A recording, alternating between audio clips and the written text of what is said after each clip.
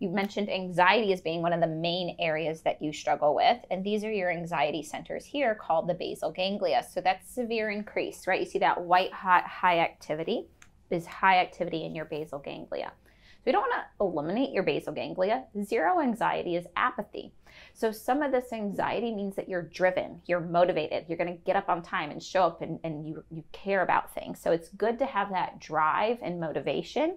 But too much anxiety is the worrying, the what if thinking, the worst case scenario, kind of what about this, what about that, all of that stuff that can keep you up at night or make you feel stressed and overwhelmed. And so that's where too much anxiety gets overwhelming and it's exhausting.